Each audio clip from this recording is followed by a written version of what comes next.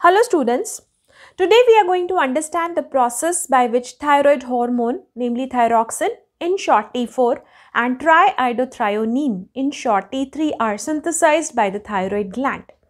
As we all know, thyroid gland secretes T3 and T4. It's a butterfly-shaped, bilobed endocrine gland located in the neck region.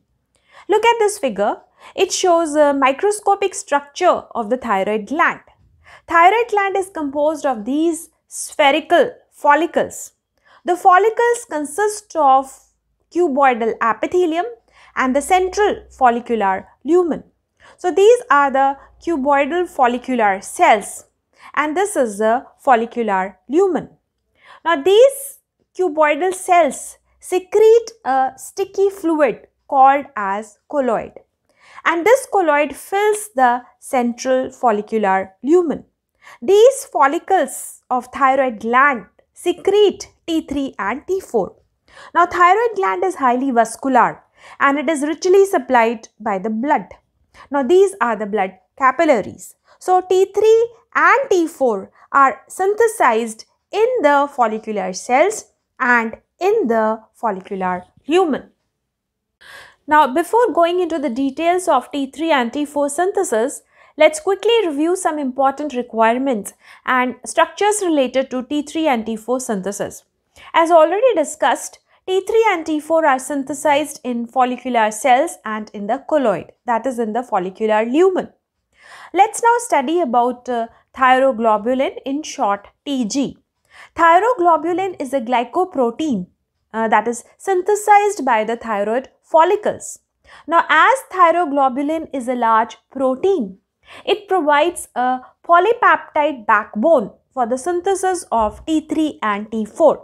So this structure represents thyroglobulin. Now these are the tyrosyl residues. Now each thyroglobulin molecule contains approximately 120 tyrosyl residues. Now T3 and T4 are synthesized on these tyrosyl residues of thyroglobulin. Next is the iodine. Iodine is essential for the synthesis of T3 and T4, and this iodine is obtained from the diet. Now few sources of dietary iodine are iodized salt, then dairy products, some edible seaweeds, etc. Now look at these structures. This is monoiodotyrosine, in short MIT, as it consists of one iodine on the tyrosyl residue. Now this is diiodotyrosine, in short DIT, as it consists of two iodines on the tyrosyl residue.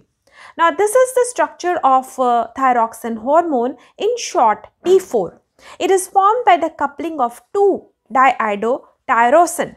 Now threonine refers to two tyrosyl residues. Now the structure of T4 consists of two tyrosyl residues and 4 iodine, and therefore T4 is termed as 3,5,3,5 tetraiodothyronine. Now T3 consists of 3 iodines, so it is termed as 3,5,3 tri-iodothyronine. T3 is formed by the coupling of one monoiodotyrosine and one diiodotyrosine. So these are some important structures you should know before going into the depth of synthesis of T3 and T4. Now look at this chart. It shows the synthesis of T3 and T4. Now here the synthesis of T3 and T4 are represented in 11 steps. So 1, 2, 3, 4, 5, 6, 7, 8, 9, 10 and 11. So there are 11 steps. Now this is the zoomed view of a thyroid follicle. Now these are the cuboidal follicular cells and this is the central follicular lumen containing the colloid. Now this is one complete follicular cell and this is the blood capillary. Now let's see to the steps involved in the synthesis of T3 and T4 one by one. So first step is the release of thyroid stimulating hormone, in short TSH, in the blood by the anterior pituitary. Now TSH stimulates the process of synthesis of T3 and T4. So this TSH binds to TSH receptors on the follicular cells and activate the follicle. Now this stimulates the synthesis of large protein, that is the thyroglobulin, by rough endoplasmic reticulum of the follicular cuboidal cell. So this follicular cuboidal cell synthesizes the thyroglobulin under the influence of thyroid stimulating hormone. Now this thyroglobulin is enclosed in a vesicle. Now this vesicle fuses with the cell membrane and thyroglobulin is released in the follicular lumen by the process of exocytosis. Now as you can see, this thyroglobulin consists of tyrosyl residues. Now approximately 120 such tyrosyl residues are present on one thyroglobulin molecule. Now apart from this, as we all know, iodine is essential for the synthesis of T3 and T4. So this is the sodium iodide symporter. Now this sodium iodide symporter, it actively transports iodine ions from the blood into the follicular cells. Now from the follicular cells, these iodide ions are further transported into the lumen by a transporter that is called as pandrin. So now by the end of step 5, both thyroglobulin as well as iodide ion are in the follicular lumen. Now next, this iodide ion is oxidized to iodine by the enzyme thyroid peroxidase. Now this oxidized iodine is highly reactive and it quickly combines with the tyrosyl residues on the thyroglobulin, and the process is called as iodination. Now this is thyroglobulin.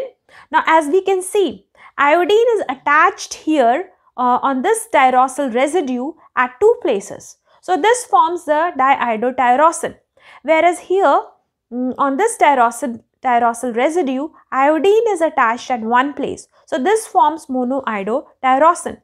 So tyrosyl residues of thyroglobulin are iodinated to form di-iodotyrosine and monoiodotyrosine. Now next step is the coupling. Now two di-iodotyrosine couple to form T4, whereas one di-iodotyrosine and one monoiodotyrosine couple to form T3. So this is one di-iodotyrosine and one monoiodotyrosine that forms the T3. So T3 as well as T4 are formed on this thyroglobulin molecule. Now this thyroglobulin complex with T3, T4, then di-iodotyrosine, monoiodotyrosine is to be transported from the follicular lumen to the cuboidal cell by the process of endocytosis. So this complex of thyroglobulin enters the follicular cell as T3 and T4 are to be finally secreted in the blood. Now the next process is proteolysis. Now lysosomal enzymes and other proteolytic enzymes cut T3 and T4 from the thyroglobulin complex. So T3 and T4 thus formed are finally secreted into the blood by the process of exocytosis. So finally T3 and T4 are synthesized by the follicle and secreted in the blood. Now as we know, T4 is inactive while T3 is active. So T4 is deiodinated to T3, that is one iodine is removed from T4 to produce T3 in organs like liver and kidneys. So this is the process by which T3 and T4 are synthesized.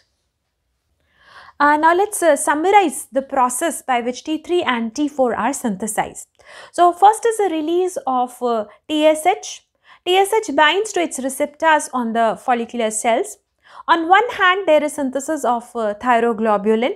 This thyroglobulin is synthesized in the follicular cells, and then this thyroglobulin is released into the lumen by the process of exocytosis.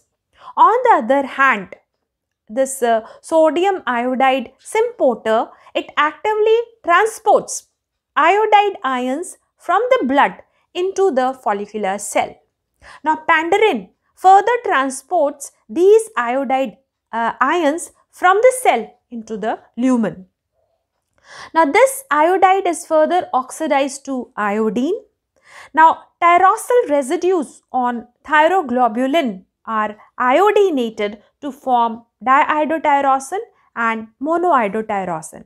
Now, further, these diiodotyrosine and monoiodotyrosine couple to form T3 and T4.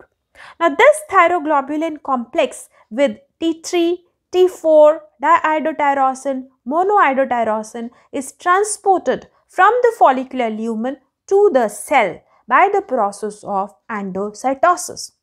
Now, further, lysosomal enzymes, they cut T3 and T4 from thyroglobulin complex. Finally, these T3 and T4 are released in the blood by the process of exocytosis. So, this is the entire process by which T3 and T4 are synthesized by the follicle and secreted in the blood. Now, this is the slide that gives the summary of the steps involved in the synthesis of T3 and T4. So, if you find the video useful, kindly like, subscribe and share this video. Thanks for watching this video.